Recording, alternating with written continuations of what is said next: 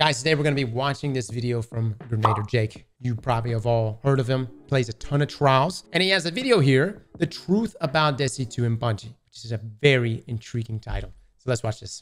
Gentlemen, I would like to just take some time today to maybe bring the community a little bit more together. And what I mean by that is there are a lot of opinions right now about Destiny, about Bungie, and I feel like this is maybe the least united I've ever felt the Destiny community be. I've been a part of the Destiny community since day one of Destiny launch, September 9th, 2014. I've been through every single phase of the game, all the goods, all the bads, and I'm not sure I've been this disconnected with the entire community. So let's talk for a bit about a whole lot of different things, and just maybe at the end of this all, we'll feel a little bit more united, and maybe I'm crazy. Let's see. So the first thing I want to say, which is going to turn a lot of heads, and probably people are going to think I'm crazy for even suggesting this, but maybe you'll understand by the end of the little rant. The first thing I want to say is that Destiny is still, and actually is even more so, a great game. It's even better than it used to be. What? And that's what's going to turn heads. People are going to be like, are you kidding me? But let's talk about, like, what is Destiny for a second. It is a looter shooter PvE PvP combination where you can play different activities, take the armor or the weapons that you earn from different activities, bring them into other activities, and even more so than that, you can use fragments through different subclasses on different characters, combined with different armor perks, combined with different weapon perks, combined with different artifact perks, to have quite literally an endless combination of possibilities. And that's not even the best part about.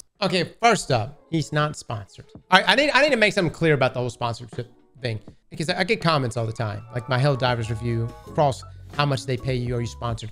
First up, we actually have to put on there that it's sponsored. We have to say that this is sponsored. And on YouTube, there will be a little thing that pops up that says this video was sponsored. But third, that just seems sponsored for what? What would he be sponsored for, saying that Destiny is a good game? You know, I think from a technical aspect, or at least from the changes that have happened, you know, in terms of loadouts, in-game LFG and all that stuff, I can agree with that. But no, I don't.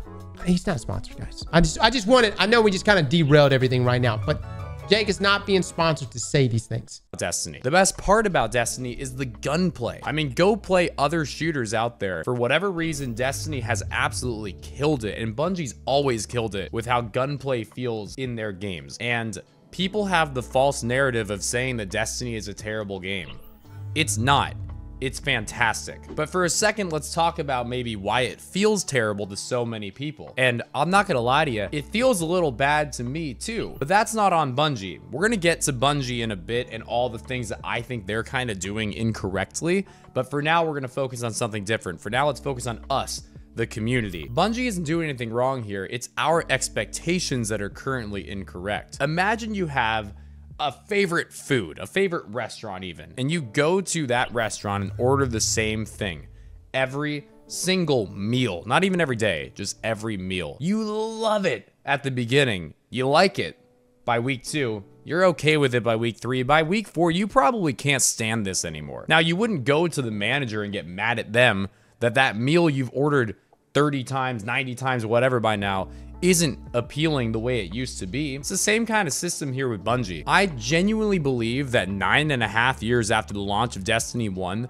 the majority of the frustration related to Destiny 2 just comes from overplaying it. So many people in my Twitch chat will come in after a year or two of taking a break and will talk about how much they miss the game and how much they love it now that they're back. I've even taken a big break from Destiny and come back to it multiple times throughout my career. And when I come back to it, it feels fresh and it feels incredible. This is gonna hurt my viewership on YouTube. It's gonna hurt my viewership. What are y'all's thoughts about that?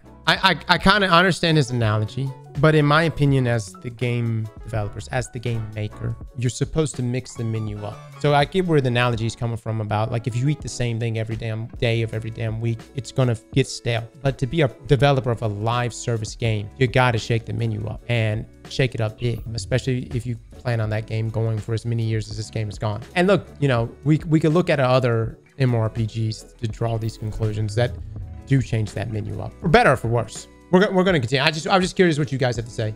I also agree with them too that there are you know, there are people that overplay, like play literally this game all the time, every day, at every moment, and they just get burnt out. But I'm going to say from my perspective, at least for the past year, my perspective is I have played other games just as much as I have played Destiny 2. And I still come back and I still find flaws and I still find frustrations with the game. And I still question some of the decisions that Bungie makes, even when taking those breaks. And that's happening to me more frequently. Again, this is just on a personal take here. Just my situation.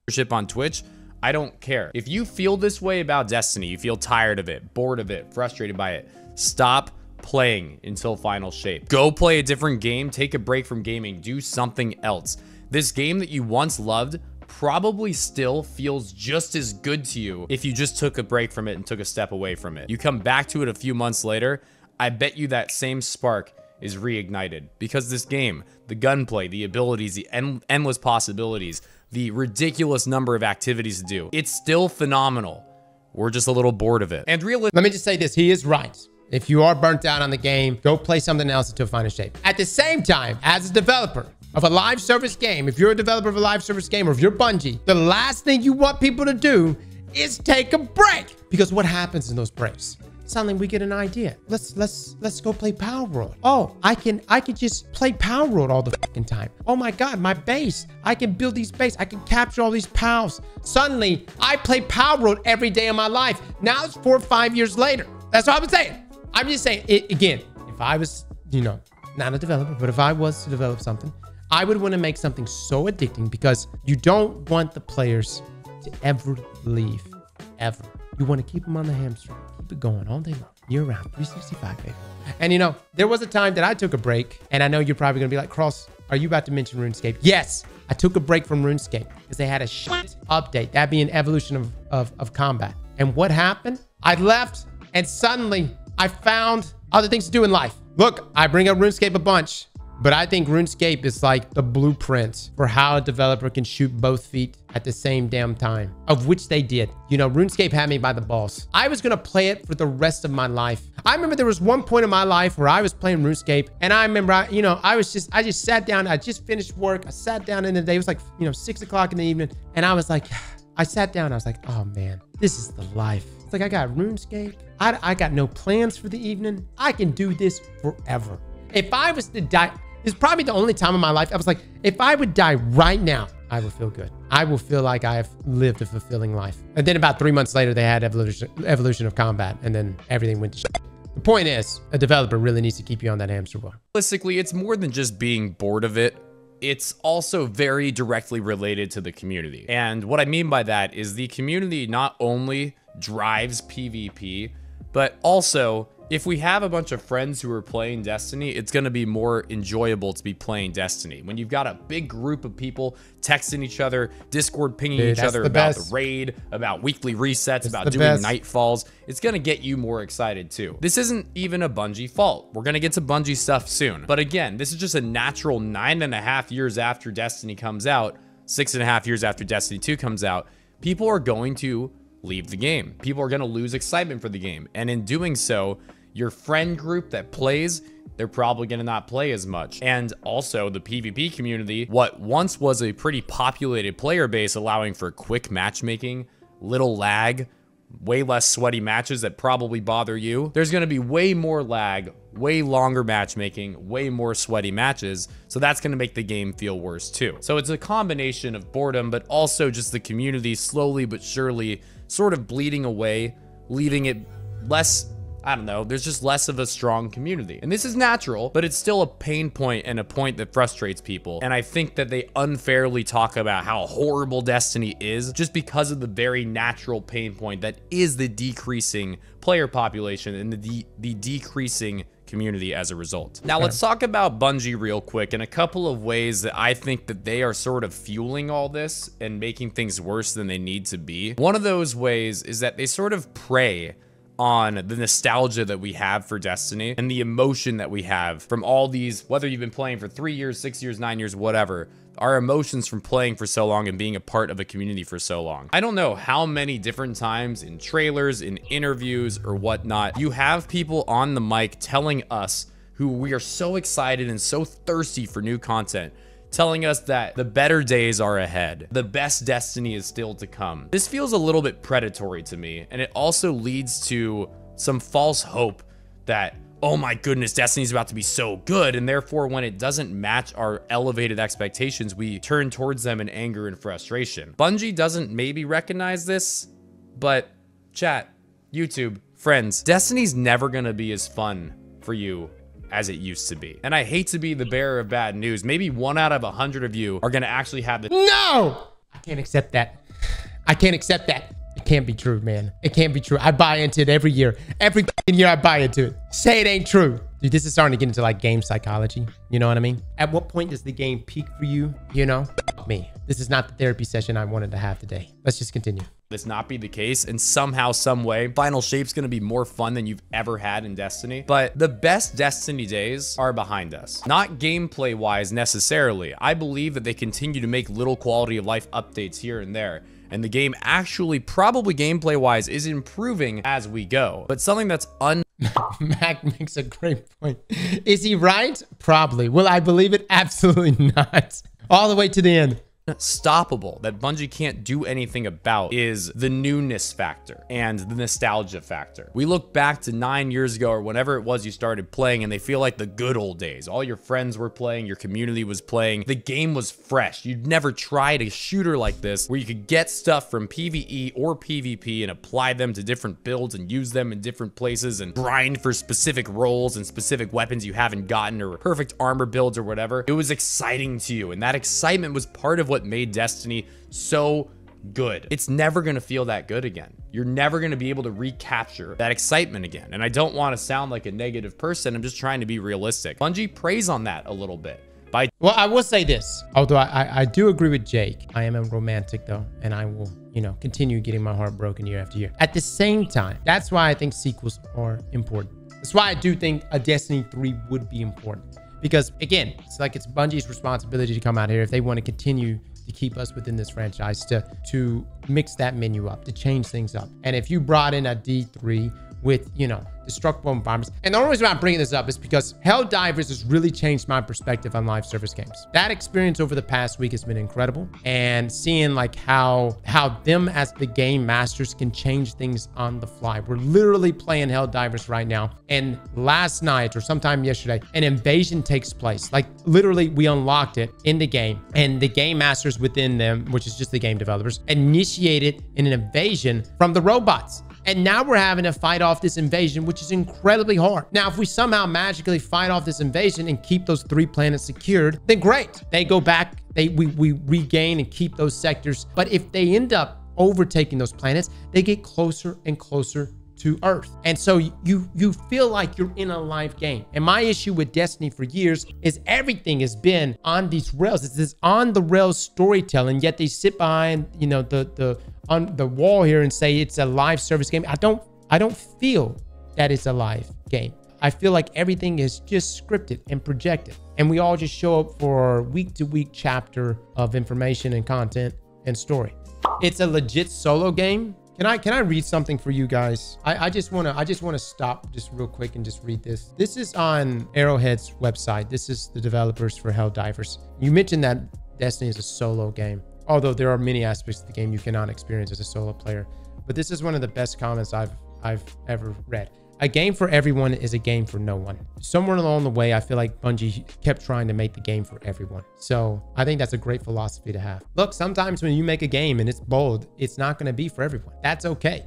Because within that, you could still carve out a very sizable community that loves and adores your game. It's all right. But back to this. By telling you that the best days are yet to come. And then we, the community, often listen to that, assume that they're telling us the truth, and get really upset when we play that new DLC and it doesn't feel as good as it used to. So I'm gonna get to the next big thing that I believe Bungie is sort of doing incorrectly here in a moment. But first, I want to take a quick pit stop and sort of talk about the trajectory of Destiny and what I believe Destiny will look like for the next few years. This problem that we sort of feel at the moment as a community of either being frustrated with the game or there's a lack of a player base or whatever it might be leading up to Final Shape, it's only gonna be worse in a year. What I'm about to talk about is not factually sound, but as somebody whose career is very much based around Destiny, and as somebody who hopefully has demonstrated the ability to be very logical and reasonable about things, hopefully you can trust that I have put a lot of thought into this, a lot of analysis into this, and have really looked deep into everything that Bungie's given us. So hopefully this opinion comes with a little bit more weight than maybe somebody else. But if not, that's okay, disregard. I'm almost sure that we are about to get our last ever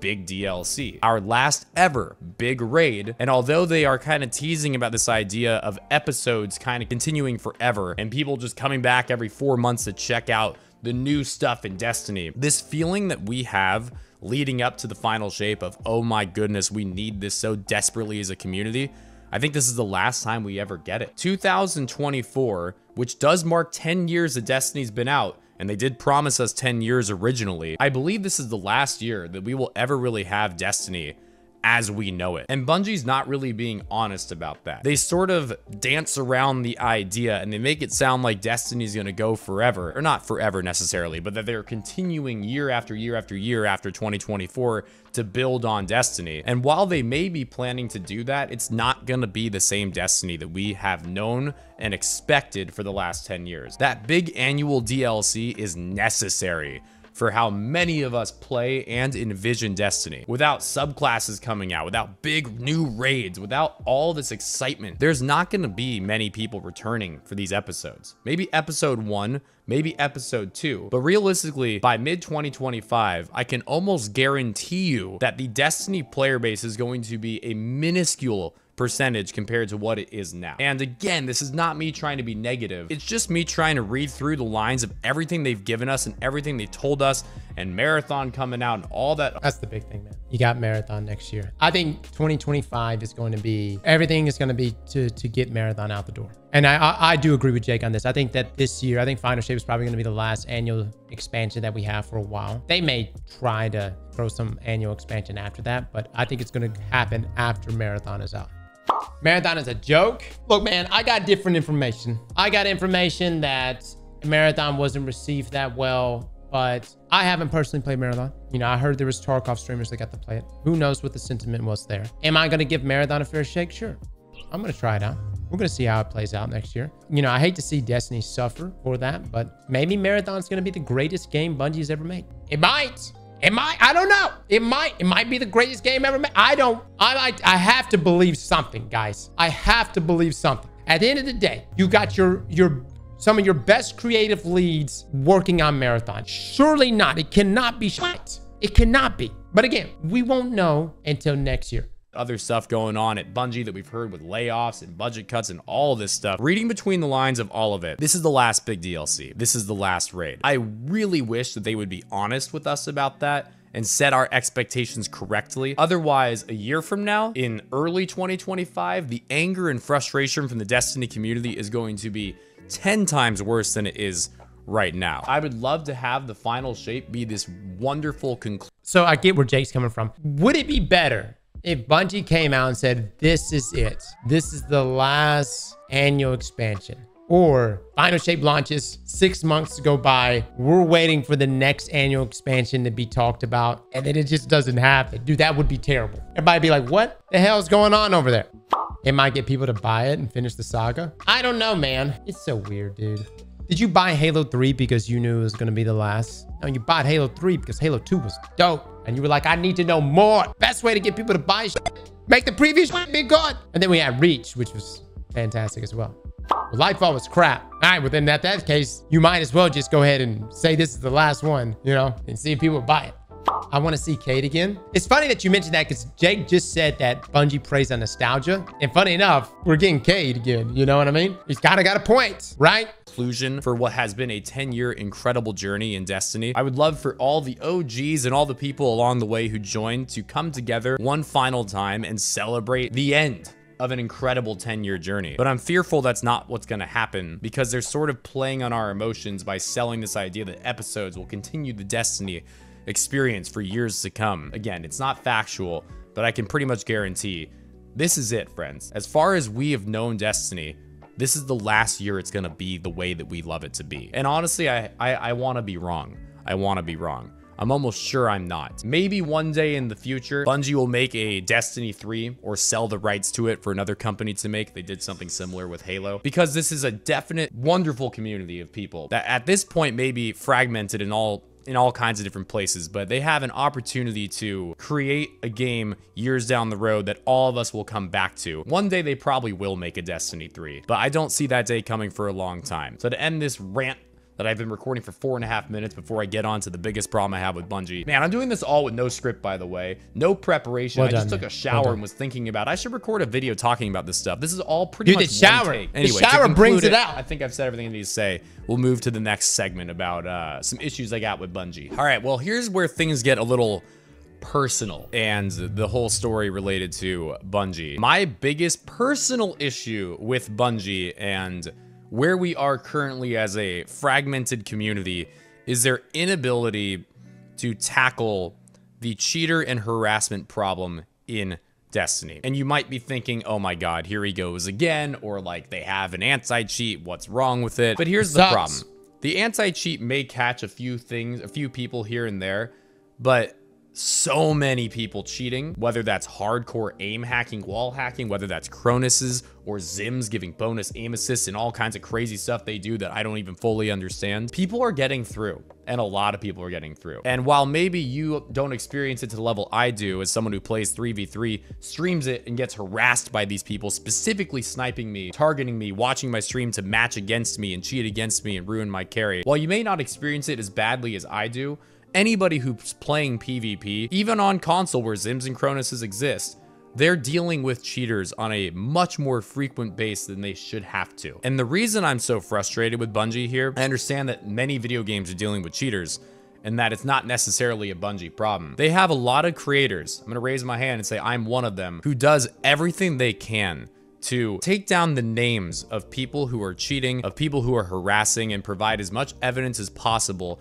as to all of the terms of service that they are breaking, and then hand deliver them to people who specifically work at Bungie for these things. Yet, month after month after month, these same people who've been either terrorizing me or terrorizing the playlist or whatever, they're still playing. People from Bungie aren't actually taking action on things that should be extremely easy to take action on. And that is what is so frustrating, because as a PvP streamer, I'm constantly seeing my Twitch chat, which is full of people who play or used to play PvP. I'm seeing that frustration. Minute after minute, someone's complaining about losing their flawless card because of a cheater. Let me just say this. I played Rumble last night, and yeah, every lobby had a cheater. It's gotten really bad, guys. You know, I don't know what the ratio was before, but I'm serious. Like, every Rumble game had a cheater. And I could speculate all day long on why the cheaters haven't been dealt with. At the end of the day, they are still a number. Probably people that do buy the expansions, you know, do play and pay for things in the game. So maybe Bungie's looking to capitalize on that, which is a terrible thing. It almost reminds me, and again, I'm going to mention RuneScape here as well. But Jagex had to make a decision a long time ago. Do we continue taking all this money from these bots? And there were just thousands of bots. I remember there would be so many bots, and bots being someone that you would literally, like, you would download a bot client and it would sit there and have your character mine gold all day long. Just sit there and mine gold all day long. There would be so many bots in the Rockfish Caverns that whenever, and they all were using the same script, that whenever they would move, your PC would freeze. Like, everything would freeze. That's how many bots there were moving in unison. And as soon as the gold ran out, they would all move to the next one. And so at some point, a developer has to make a decision. In order to save the organic player base they have, they got to deal with the cheaters, the botters, and everything else. And they ended up finally making that decision. Bungie's going to have to make that decision too. Now, granted, I know a lot of people are saying, well, they're incapable because maybe the anti-cheat is not catching that. There are ways to work around this. You know, I personally think what they should do is they should go in there and they should give a select few player mod rights. Essentially, you make me a player mod. And that way, when that guy across from me dicks on me, I can just ban him. That would mitigate most cheaters. Now, will I hit some innocents in that? Probably, right? Occasionally, maybe 1 to 2, maybe 3. I may ban someone who is a legitimate good player. But think about all the cheaters I would get in the process. I mean, when you think about it, right? Like, come on. It's a sacrifice that's worthy. I would think that the people that were legitimately getting banned, they would understand. They would probably walk away from it going, you know what? Ban me, but Look how many cheaters this guy, you know, he's got like a 96, 95% success rate. That's great. And I think they would be okay with it, right? All right, but let's continue on this. Maybe they quit Destiny entirely because they just can't handle getting to 3 or 4 wins just to match a cheater and lose all that progress they've had. People are fed up, they're tired, and one of the biggest reasons that the Destiny community is as depleted as it is, especially in the PvP world, is because of Bungie's lack of ability to actually take action on these people that are so easy to discover. Not only are streamers hand feeding them to the people at Bungie who have requested them, but anybody with even just a little bit of an idea could use websites, could use, I mean, I would think there. Didn't the security team get laid off though? Didn't like a number of the, it was like 50% of the security team got laid off. Most of the security team got fired. Dude, Bungie just went in there like when they were laying off, they were just like, dude, we got to save money, slash everything. Maybe they should hire someone. There would be algorithms or AI for this, but you could look up stats and quite easily pinpoint people who are not legitimate. Maybe somebody at Bungie could work on this and actually help their community. Imagine just looking every week at the top weekly KDs in Trials of Osiris. Oh, the top guy's got a 30.0. Let's look at him. Oh, he's only played 2 matches and he went 15-0 both times, and okay, it's actually fine. Next guy's 29.8. Oh, he's played 100 matches and his most killed with weapon is a heavy weapon. Okay, so he's got infinite heavy. Oh goodness, let's deal with that. Next guy's a 19 KD. Whoa, dude, he's got 600 kills obvious, with Cloud Strike. It's literally that easy. Headshot ratio, and he made his account yesterday. That's kind of a problem. Things like that wouldn't be hard to do, but no one's doing it. Bungie, I'm gonna say this directly to anybody who's listening. I will pay for the salary of somebody to do the job I am describing right now. If you have no money, because that's been a thing we've heard from Bungie, is that they've got budget issues and they can't afford things, I will finance this. If you want to hire somebody to manually review Trials of Osiris and any PvP accounts that are flagged by a lot of people or who statistically are just wildly improved compared to anybody else, if you want to manually review that and hire someone to do it, I will pay for it. That's how serious I am about how easy this would be and how much it would help the dev. What a terrible look though for a developer. Like, I am completely behind Jake on this. I would love it if they would take this deal. What a terrible look for a developer. Can you imagine the headlines? Streamer pays salary for person to actually implement anti-cheat, or for developer to actually implement anti-cheat. Yeah, I think everybody would run with that shit. Sony be picking up the phone call and Bungie being like, what the fuck is going on over there? No one should have to do that, right? Obviously. But yeah, I would love it because even that would be better than what we're currently getting now. Destiny community. There's a lot of false narrative out there about me thinking everyone's a cheater. For anybody who's actually watched my Twitch for more than 1 or 2 matches, you probably know that that's not true. But for all the people on Twitter who love to just believe the pitchfork garbage, most likely for every 95 to 96 people that I am sure is cheating and say is cheating and is indeed cheating, there's maybe 3 or 4 who I get incorrect. And I will admit that's not good. I should probably not call people cheaters unless I'm 100% sure that they are. But there are always clips of the one time I got wrong that blow up versus the 99 I get right that don't. The point. Let me just say this. If you beat me in a 1v1, you are 1000% cheating, because there's no other way. No feasible possible way. And I will report you. And I do this in Rumble games. I do this in Trials games, in comp games, all of them. And if you feel that I have falsely called you out, and if you even show definitive proof, good shit. Did AI produce that shit for you? That's really nice, huh? How'd you shoot that footage? I don't believe you for a fucking second. Point I want to make here is I'm not the one who, I don't want to take responsibility for banning the cheaters. I don't want that job. But having some unbiased person review people who are being flagged by many people, whose stats way outmatch anybody else's, whose accounts are brand new, who maybe used to be a 0.4 last season and now are a 4.8. Things that just don't make sense. How is nobody at Bungie doing anything about it? It actually I would say that is the most obvious. When someone is able to elevate their KDs from season over season, stats substantially, there should be like alarm bells at Bungie that goes off. I mean, if you suddenly go from a 0.5 to a 3 or 4.0 KD, even if you went from a 0.5 to like a 2.0, you go from a 0.5 to a 2.0, I'm questioning things. But if you go beyond that point, dude, alarm bells should be going off. That should be like the most obvious statistic right there to just ping up. There should be just like a group of names that as soon as it escalates over that point from season over season, then there should be just an easy list for Bungie to go through and ban. So it's so easy. Infuriates me that a loyal community of people who have been playing their game for 9+ years, spending money on their studio year after year, showing undying loyalty to their game. I went from a 0.6 to a 1.8 on Xbox. What's your Destiny name? What's your Bungie ID? I'm just curious. I just want to look it up myself. Drop your name and the 4 digits behind your name. I want to put this to the test real quick. Oh, Zembot6969. Oh, yeah, that sounds legit.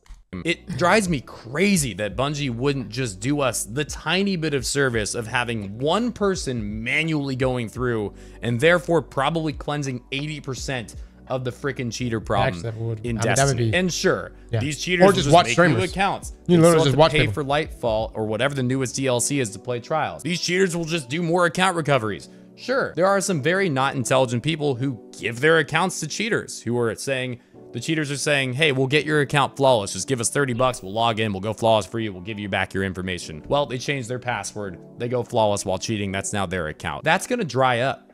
If they keep banning everyone doing this, the pool of accounts these people can create and get are going to dry up. So that, look, dude, I mean, you got to be hardcore like that. I picked up old school RuneScape a few years ago. I was like, dude, I don't want to train agility. I set up a macro overnight thinking I was sly. Came back the next day, already banned. Not even 24 hours. Like literally go to sleep, wake up, my account already banned. And that's just how hardcore Jagex is now. I don't know if they're still that way. Maybe they are. But I'm saying they immediately hit my shit for just a simple macro, dude. And that right there set the tone. I was like, oh, damn, we've got a different Jagex now. They really don't f around. I must not cheat. excuse. By the way, macroing is really not that cheating. I mean, come on. Who wants to sit there and high out for 200 hours straight? Nobody. But obviously, that's the way Jagex wants things to be done. On the other side of things, you do have games like Final Fantasy 14, who has a macro system built in, which is amazing. Of like they'll just get a new account doesn't make sense. Bungie needs to take action on these people. There is extremely clear and easy ways for them to do it, yet they refuse to do it. It's killing their PvP community. It's just absolutely infuriatingly in the face of all of us who've supported their game for so long,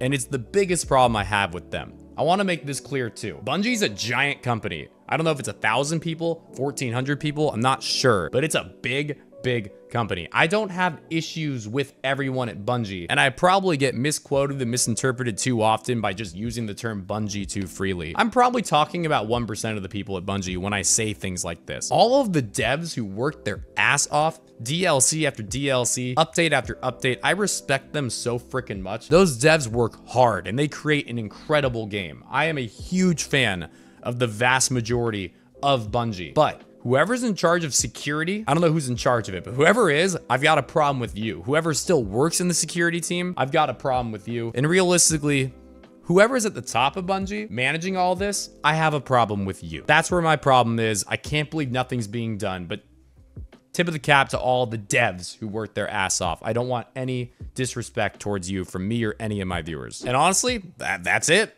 Unscripted, ranting. I hope it made sense and was good to sort of take it all and bundle it real quick. Destiny is still an incredible game. We just might be a little bored of it. Take a break if you feel that way. Come back to it. You might be surprised by how good it is. Whether you love Destiny still or not, come back for Final Shape. Although Bungie's not making it very clear, it's pretty obvious to me that this is their last big bang for Destiny. If you've ever been a big fan of Destiny in the past, do not miss Final Shape. It's coming out June 4th. Here I am basically advertising for Destiny, but as a huge fan and player of the game, I want to see the community come together for the Final Shape and enjoy it as what it should be, a wonderful send-off before Destiny changes forever as we know it. Thank you for watching, everybody. Great video, I appreciate you making it all the way through the video. If you made it all the way through, not only thank you, but second of all, leave a comment. Let me know how you feel about Destiny, how you feel about Bungie, which points I made that maybe resonate really well with you. I need to like this video and I need to leave a comment. Cheaters suck ass. It's not a constructive comment, but I just think we should put that in there. There's a lot of great points in this video though, truly. And you know, I want to kind of circle back to that last point though, on this being the, you know, the last hoorah, if you will, right? It's very likely that's going to be the case. That this is going to be it for Destiny. We're either going to come out of this praising Bungie and appreciating the last 10 years of our Destiny experience, or we're going to come out of it super pissed off. There really is no in between on this. Jake, much love to you. Chat, please go follow Jake on Twitch, on YouTube. Incredible content. Jake, I don't know how you stream trials, man. I do it for a day and I question life for the rest of the weekend. I can't take it. The patience of a saint, man. Come on, guys, stop doing it to yourself. Just move on. It's okay. You know what pisses me off? When people tell me to move the fuck on. I will move on when I have no choice but to move on. I know I'm doing this to myself. I know I'm hurting myself. That's the point. I will continue doing it until I have no choice but move the fuck on. And the good thing is I will say after this expansion, it may be that we have no choice but to move on. That's all right. So be it. Slap that like button like your mama told you right.